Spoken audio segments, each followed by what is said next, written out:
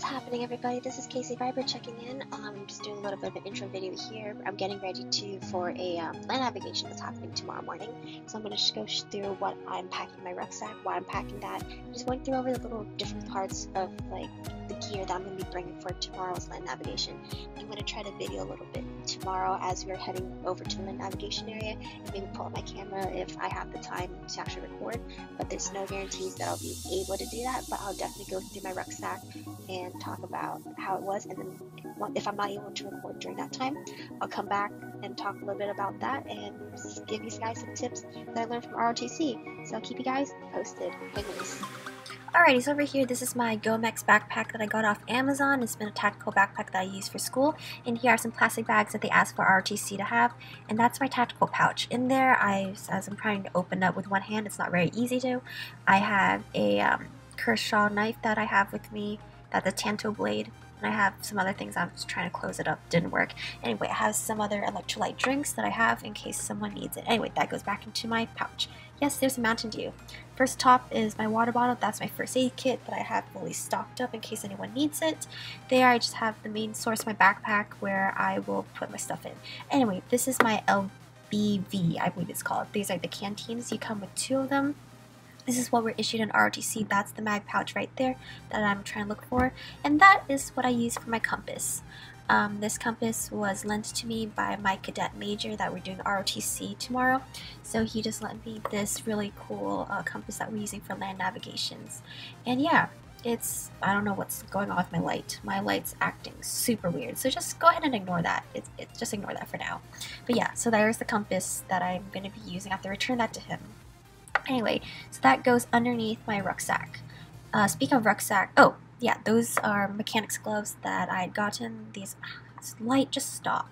Anyway, mechanics gloves. These are super great for working, especially with the military, and they're in uniform as well. And that's my Kevlar helmet that I'm going to be trying to grab in a second. That is not my last name, if you're wondering. I am borrowing these helmets and stuff from supply. Those are my boot socks. I'm having 2 granola bars and paracord, because that's what you always need to have. I'm bringing a camel bag despite having that canteen. I'd rather use a camel bag and slip that into my backpack. Those are boots that are not standard issue. Had got those earlier on and they're just easier to use. Anyway, I'm going back to my compass. I was trying to open it up and show you guys without the flashing light, but I just didn't feel like opening it up again.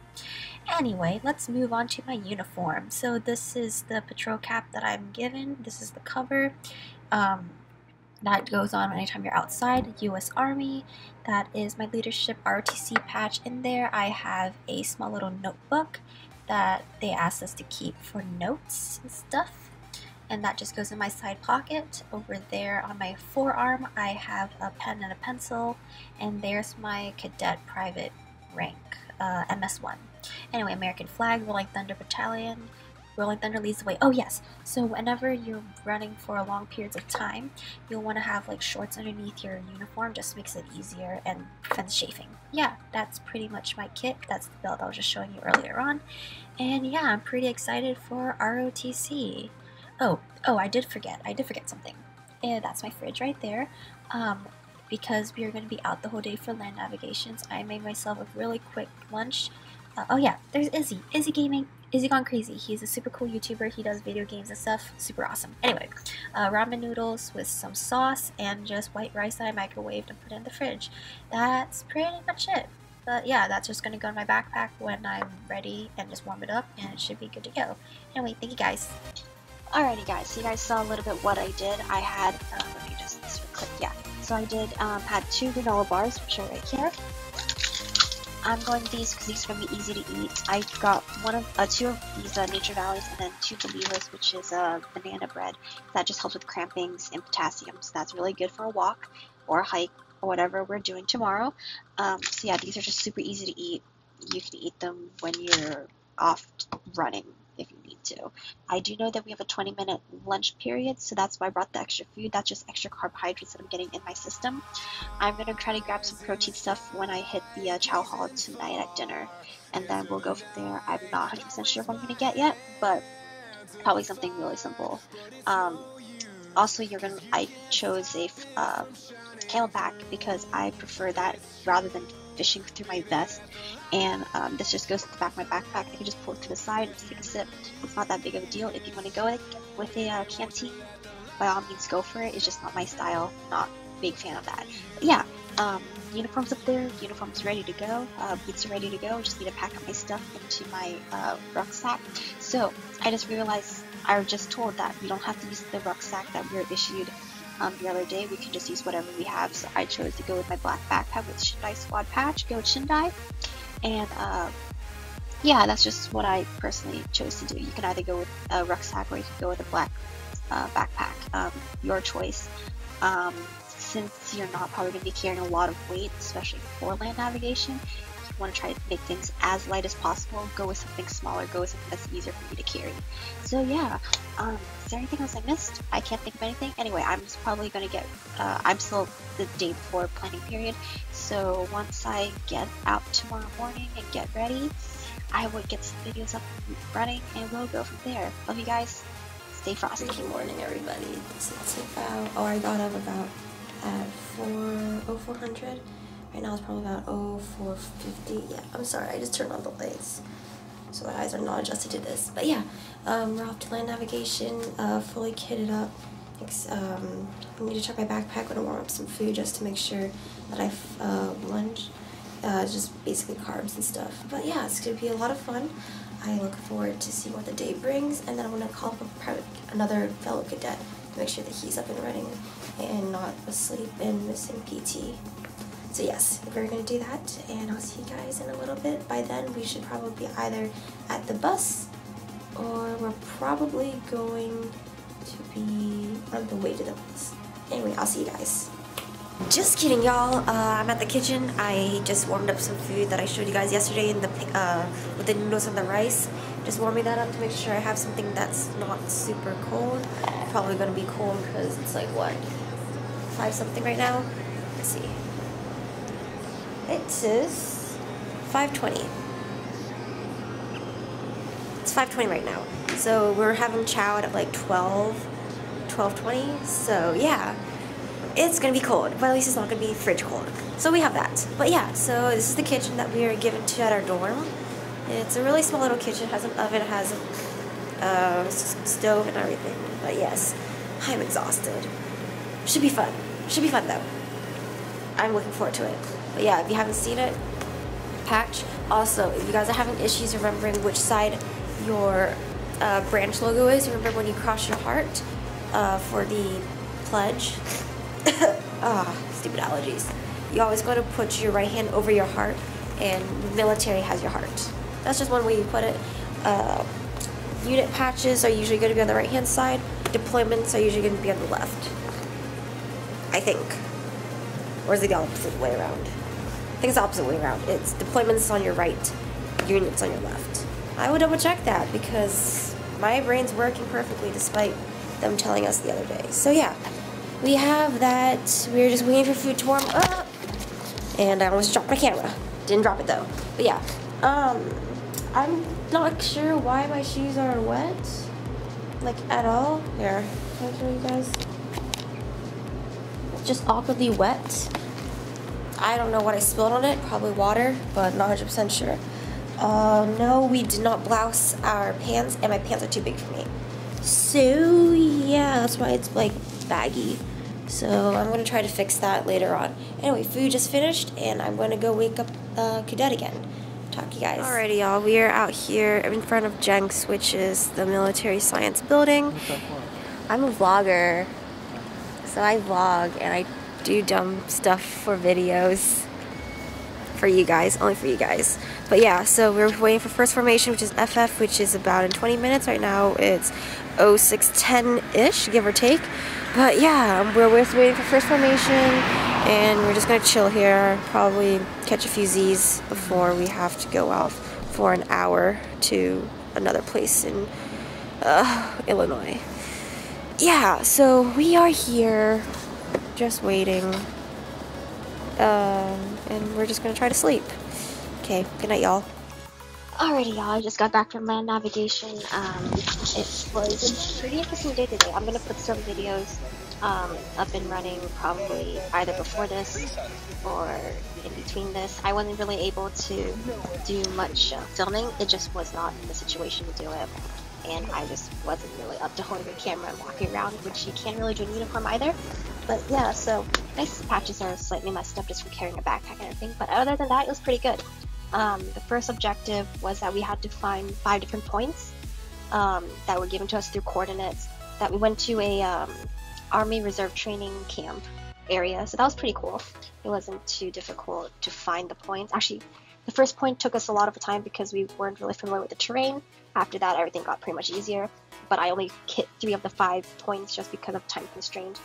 After that, we did buddy rushes, we did the front crawl, and then we did the front crawl and the low profile crawl, and then we did tourniquet application, basic first aid stuff, and we did that combined together at like a group squad activity. So we had like a whole company with Bravo Alpha Squad. Yes, that was pretty much all we did. So we left campus at about, I want to say 0700. We got there at 0815. Didn't start training till 0900, and then we got back, which is right now about 1612. So yeah, that was pretty much all we did today. It was really interesting. Also, if you're wondering why I don't have name tape yet, they haven't issued that to us yet, so I'm still waiting to hear back from them about that, which I should be getting hopefully soon. And then probably without the next few weeks, I'll be able to do more filming. We have this field training exercise FTX, which is happening September 23rd, 24th. So I just get to do overnights and all that stuff. So I should be able to film more then. We'll see what the situation holds. I did film a little bit while we were ending the whole exercise and whatever, but it wasn't like me constantly filming. Just sorry about that. I know you guys were interested in wondering what I was doing, but again, it just wasn't the situation to do that. What else did we do? We just learned how to apply a tourniquet, which basically you would try to cut off circulation to the body. FYI, for tourniquet reasons, you can only, after 2 hours, there's going to be some soft tissue damage. Just FYI, if you guys didn't know that. I did cut on my hands with some thorns. We ran into a thorn bush, so a lot of our guys are all scraped up on the neck and everything. I had gloves, so that helped a little. Yeah, so the packing list was pretty easy and pretty good. If you're wondering why Ziploc bags, if we are doing land navigation, that is in case you're sweating a lot or it's raining, you just put your map inside there, you can draw on it and all that fun stuff. That was pretty much how my day went. I did have my first MRE today. I had MRE number 17, which is the pork sausage patty maple flavor. To be honest, that wasn't too bad. It's hard to explain what it tasted like. It was just like a soft piece of meat, and you just poured maple syrup on it, so it really wasn't bad. It was really good. And then I had an MRE cracker, which I was gonna save, but I got hungry because I just got hungry, so I ate that. But I was gonna do the MRE challenge, where it's like eat that in like 2 minutes or 1 minute. I have to double check what that is with no water. But yeah, FTX will be coming up soon, so I'll be able to do more about that. Oh, we also were taught how to tie the Swiss knot, so that's the cable you do for the rope climb. Actually, let's see if I have enough rope to show you guys. Just long enough, that should be long enough. Actually, maybe a little too long. Oh well. Alrighty, so we did the Swiss knot. This is actually going to be way too long. I will do it anyway though. I'm just unraveling paracord.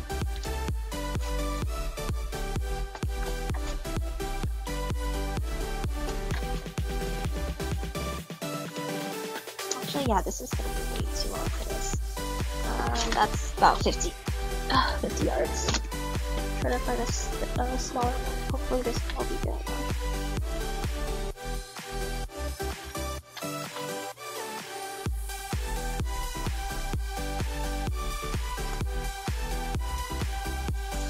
This is long enough. Okay, cool. So I'm using black paracord. You're supposed to be using like a Swiss other type, but anyway, this is what I have on hand because we haven't been issued our stuff yet. So what you're gonna do is you're gonna take in your dominant hand, which in this case is my left hand. It's backwards right now, so so none of my patches are off. This is literally my left hand.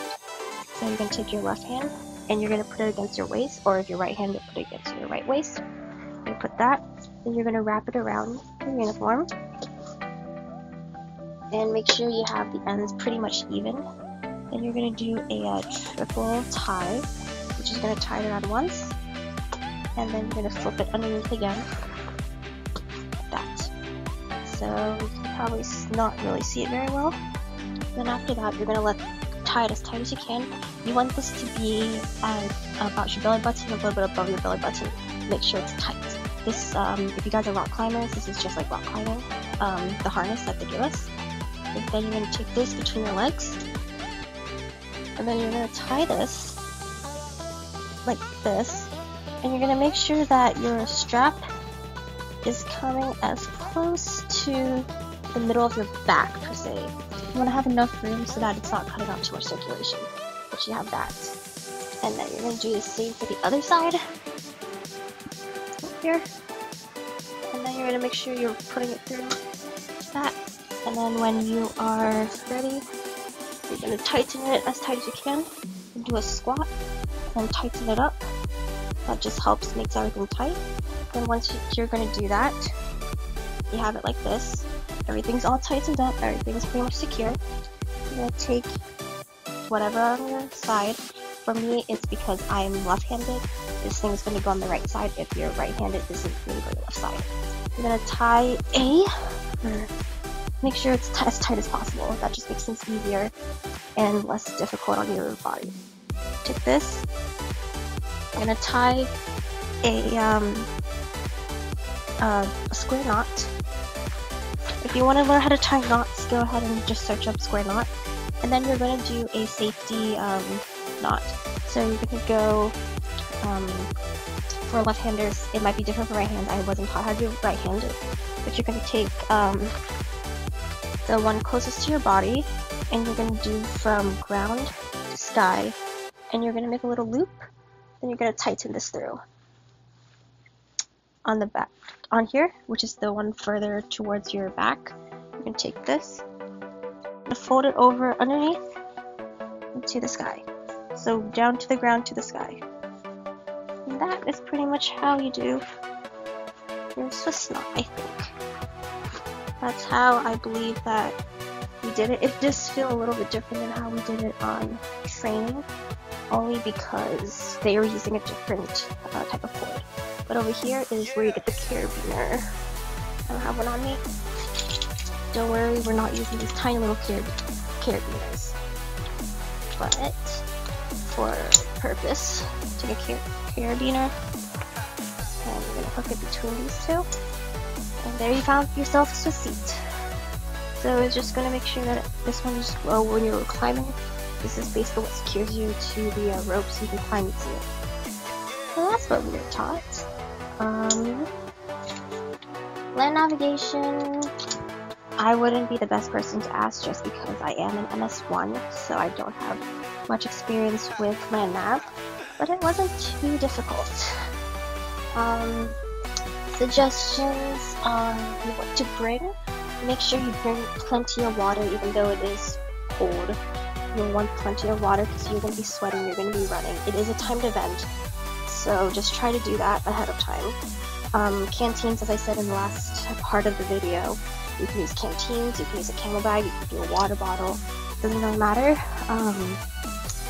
Try to get some sugar into your system and eat a nice protein-rich breakfast if possible. I'm not sure how your school does it, but we have to come up with our own breakfast, and then lunch they provide for us through MREs. But yeah. It was pretty fun today. I will show a few clips that I was able to take, but yes. Anyway, I will see you guys in the next video. Let me know if there's any suggestions that you guys want me to talk about, and I'll be free to do that. Anyway, this is Cadet Chan, signing off.